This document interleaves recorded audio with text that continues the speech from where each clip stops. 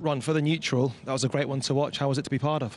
Yeah, I played better than I've been playing, but still so many mistakes, so many unforced errors, and just, you know, just not good enough really. But I have to accept that's what it is. You know, I've been on a steady decline probably for 5 years. It's just getting a little bit worse and worse. But you know, you just try and hang on for as long as you can. Happens to everybody. You know, just can't. Something you can't probably correct. You just have to I don't know, just accept it, I suppose, you know. Do you enjoy it when someone like Ander just gives it to you?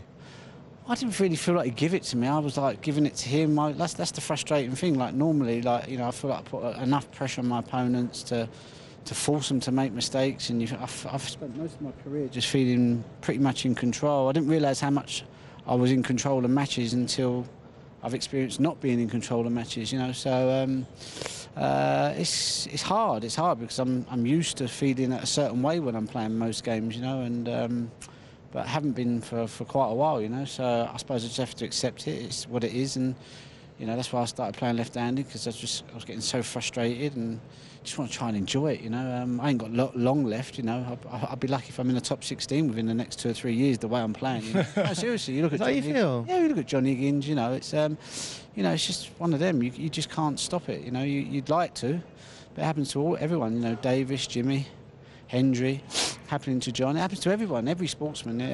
You know, you have an up, and then you stay there for a while, and then you kind of have a gradual down. But you know, I just have to accept it. You know what I mean? It's not easy, but if I want to keep playing the game, I'm going to have to. Otherwise, I'll just keep getting a bit frustrated with myself. You know. Well, thank you for that honesty. Do you feel under pressure at a place like this, just in the sense that these guys here have never seen you before? Let's be honest, the crowd is there really 95% to see yourself. No, I don't feel pressure as such. You know, to feel like. I just feel like I want to play all right, you know. Even if I'd have lost that match, I'd have thought, you know what, at least I played all right in spells, you know, and I could live with that.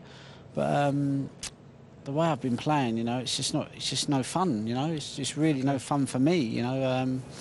And you know, people say, you know, oh, it doesn't matter what you do, you know, you've got nothing to prove. But it's still, I just want to feel like I'm playing okay. I don't even want to play well. Just okay, I do. You know, okay.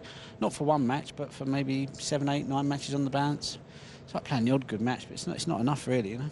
Zhang Ander, how did you assess him, Steve? I mean, he played all right, didn't he? You know, to start with, 3-0 up, he was. He got some run of the balls as well. Big you know, time, he yeah. fluked some balls up. Yeah, ball, he had a big fluke in the best fluke I've ever seen. I played him in China. Yeah. He must have had about 7 flukes. I could see you in your seat, like you could just. I'm just thinking he's going to fluke another ball. I mean, I thought 5-all, he's guaranteed to fluke one and make 70. Did you think that at 3-0, when he's obviously playing all right up to that point, and he's like crunched that blue into the corner bag and he's missed that red to the middle? Did you? Because then you obviously won the frame off it to go 3-1 at the interval. Yeah. Did you know, like, obviously that is a big moment in the match at 3-1. You've got a sniff at 4-0. It feels like a bigger task, doesn't it? Yeah.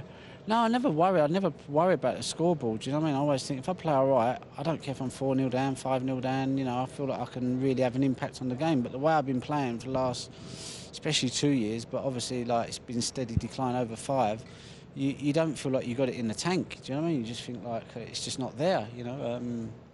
You know, like you look at Judd, he's playing really well. He went 4-0 down the other day, but you still thought, you know what, he can still probably win this because he's playing a lot of good matches. Whereas me, I'm playing like maybe 3 or 4 good games out of 60, which is just not good enough, you know.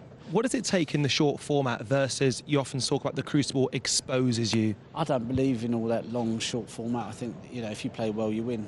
Best of 3s, best of 7s, best of 9s, best of 11s, best of 17s, best of 35.